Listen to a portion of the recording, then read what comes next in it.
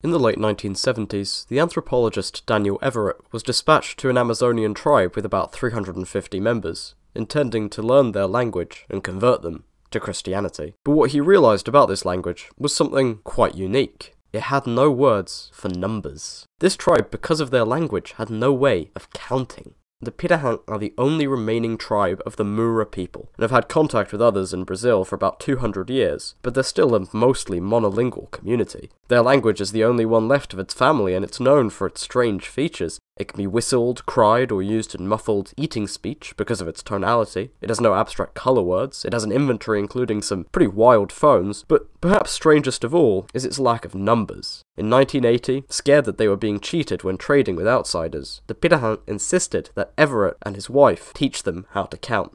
But while that's going on, let me tell you about today's sponsor. Unlike with those Brazilian traders, you can rest assured that you're getting a good deal when you sign up to HelloFresh. HelloFresh is the biggest meal kit provider in the United States, who send you fresh produce that travels straight from the farm to your door in under a week. And you don't even need to be able to count, because all the portions are measured out and ready for you, making everything easier and less stressful. There are plenty of vegetarian, pescatarian, and fit and wholesome options, and with Hello Custom, you can even customize your meals. It's never been easier to eat your own way. And I know what you're thinking. Ordering all this food from HelloFresh, that must be really bad for the environment, right? Well, HelloFresh is actually the first carbon-neutral meal kit company, and nearly all its packaging is recyclable. In fact, according to a University of Michigan study, HelloFresh's streamlined supply chain actually reduces greenhouse gas emissions compared to regular grocery shopping.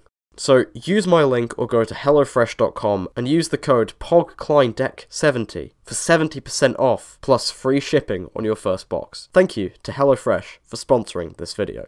Alright, now let's check in on the Pirahã 8 months later. So, every evening in that time, Everett's entire family have been teaching the men and women of the tribe to count in Portuguese. And well, they've given up.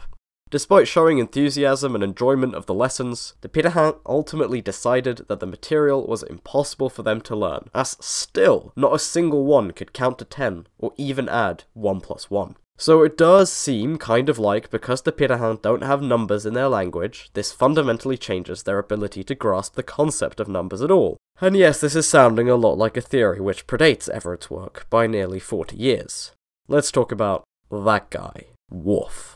In 1936, Benjamin Lee Whorf wrote his famous paper, An American Indian Model of the Universe, in which he discusses the relationship of the Hopi tribe to time. In popular culture, his idea has often been simplified to the catchphrase, the Hopi have no concept of time, although he never really claims this in the paper. It's kind of difficult to pick out what he does claim, actually. Whorf is kind of a bad writer, but he does clearly believe that the Hopi experience time in a fundamentally different way to the speaker of the standard average European language, and he claims that the Hopi language contains no reference to time, either explicit or implicit. This was the basis of his theory of linguistic relativity, where from an individual's perspective, the world is different based on the language they are experiencing it in. Now, of course, the big problem with this theory is that it's just not true, is it? Enter Ekkehard Malotki, whose 600-page book, Hopi Time, lays out the Hopi concept of time, from their calendar systems to the grammatical constructions they use to express temporal relations in their language. But just while Malotki was laying the myth of the timeless Hopi to rest, Everett was finding what could be seen as new evidence for linguistic relativity among the Pirahã. But Everett's claims are not quite the same as Whorf's. The theory of linguistic relativity claims that a person's understanding of the world changes based on the language they speak, but the case of the Pirahã inability to count is one of expressive capabilities. As Everett writes, he is not making a claim about Pirahã conceptual abilities, but about their expression of certain concepts linguistically, and this is a crucial difference. And lab experiments suggest that the Pirahã do have a concept of amount, being able to match exact quantities laid before them, but lack the system of abstractions necessary to gain counting or numeracy skills. So does language change the way you think? Yes, in some ways it does. The way you experience the world? Not as far as Everett and the Pirahã are concerned, anyway.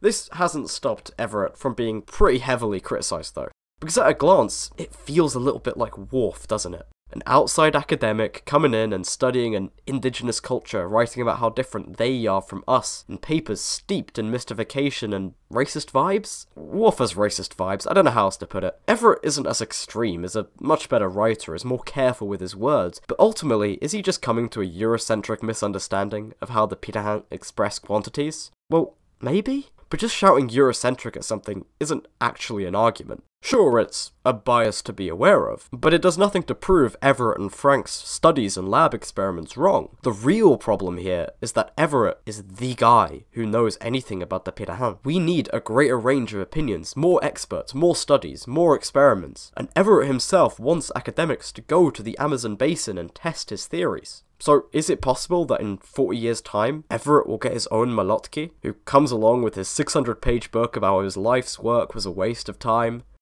Yes, it's possible.